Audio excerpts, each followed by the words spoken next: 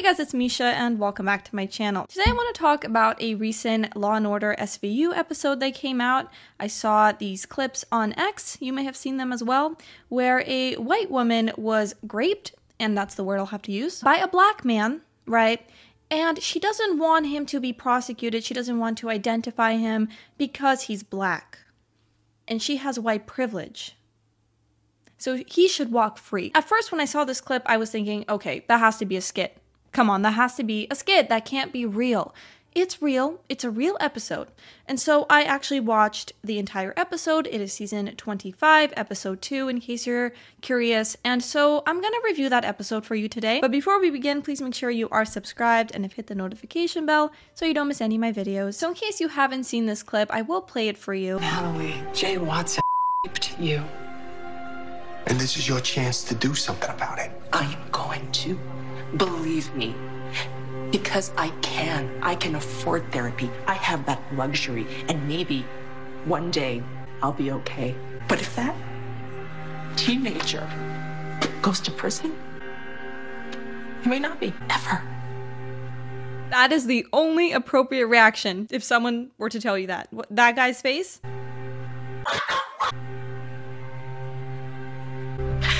I don't want that. Episode is called Truth Embargo, by the way, and I used to really like this show. I stopped watching a long time ago, so I don't know what has become of it. This is just one episode.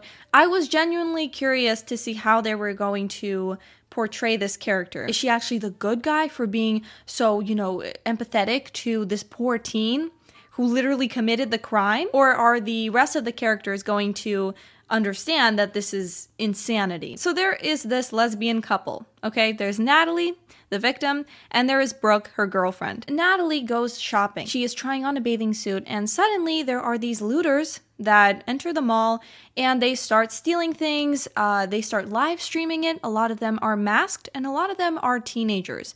And so we see that one of the looters is actually a black male who goes and rapes Natalie. Now, when the detectives find her, they take her to the hospital, and they, ask her, okay, we need you to describe this man to us. What did he look like? And she refuses. She says that she did not see him. So she doesn't want to tell the detectives the race. And they go and look at the security cameras. And they actually see that before he committed the crime, he took off his mask. And Natalie obviously saw him. So she would know his race. She would know what he looked like. So the criminal's friend who was live streaming the looting, he is brought in. And his name is Travis Butler. And he was asked why he took part in this looting, why he did what he did. And he says, I needed to put food on the table. Right. But nowadays, a lot of people would hear that and say, yeah, poor you. I totally get why you would need to loot Prada, go into Versace, go to the Apple store because you don't have food. And that's why you're stealing luxury items. We should let them. It's because of the system.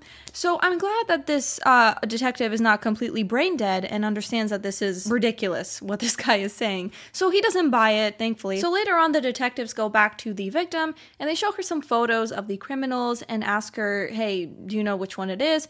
And again, she refuses to identify him, and they confront her and they say, actually, we saw the security footage. We know that you saw his face. Why aren't you telling us?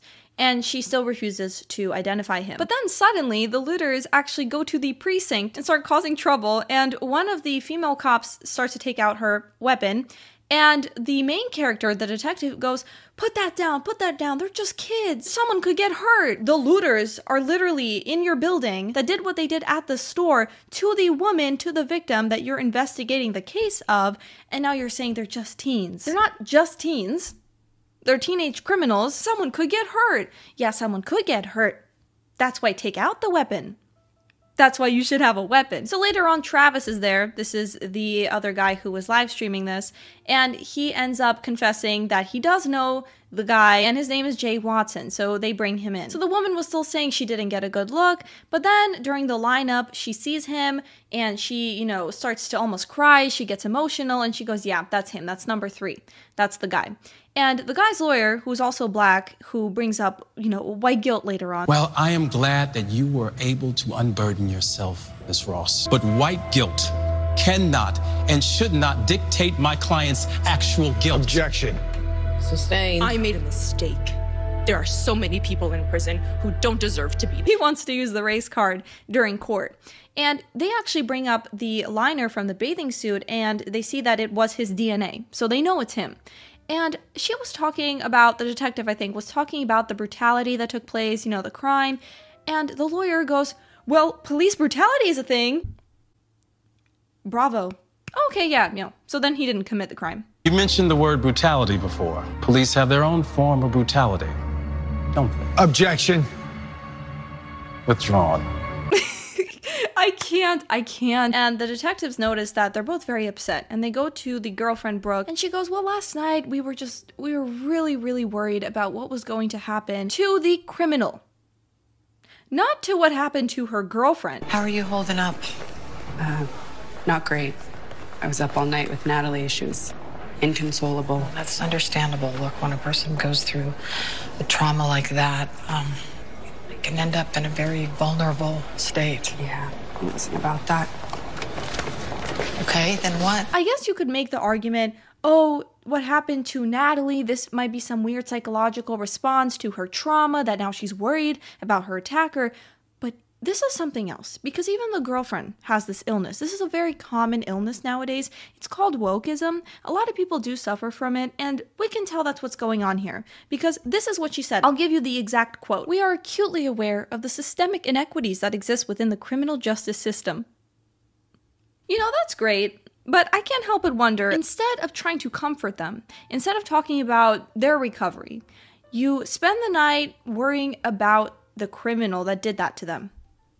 We're acutely aware of the systemic inequities that exist within the criminal justice system.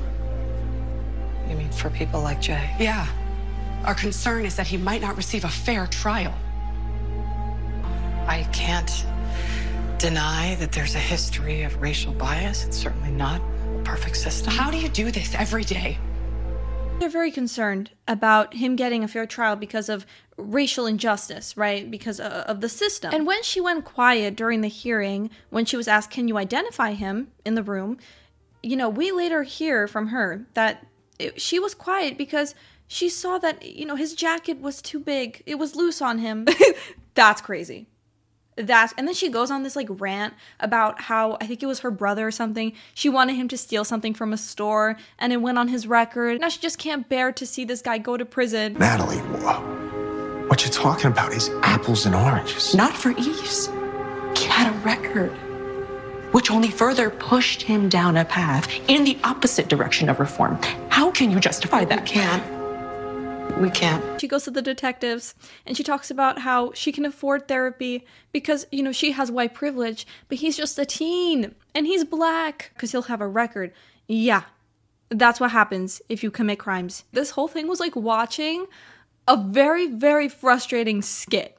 Like, there were just moments here, and I know this is a very serious topic, but the way that she's responding, like, you can't help but chuckle because of how insane the things she's saying are. The detective talks to her in the bathroom and she says, you know, you can't go into the other extreme. I understand your concern. This guy's very obviously guilty. He has to pay for what he did. And you can see the exact moment she kind of rolls her eyes. She just gets pissed off because this doesn't go along with her narrative, the messed up narrative in her mind, where I guess she thinks that, you know, because someone committed a crime, if they're black, then they should be able to get away with it. Saw a chance to victimize you and you took it.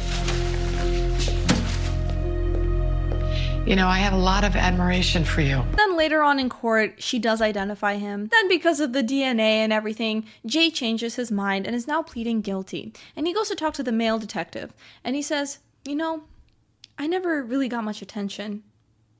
He's playing the victim. Go ahead, Jay. That girl, Natalie, I did what she said. She ain't lying. It was just supposed to be a robbery. But when I saw her, my whole life, nobody paid attention to anything I did. Not at home, not at school. Always felt kind of invisible, you know? So why would this be any different? Let me play a sad song for you on the world's smallest violin. I thought this would just be, you know, something that no one paid attention to. Oh, boo-hoo. I would love to see Jay's reaction when he's in prison, because, you know, things happen in male prisons.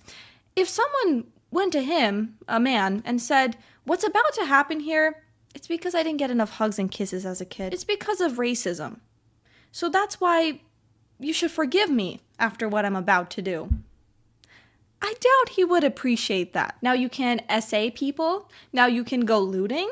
Now you can do whatever you want because your ancestors were slaves. What if someone says, you know, I didn't get food on the table when I was a kid. We really struggled. We were poor. So when I grew up, I became a cannibal.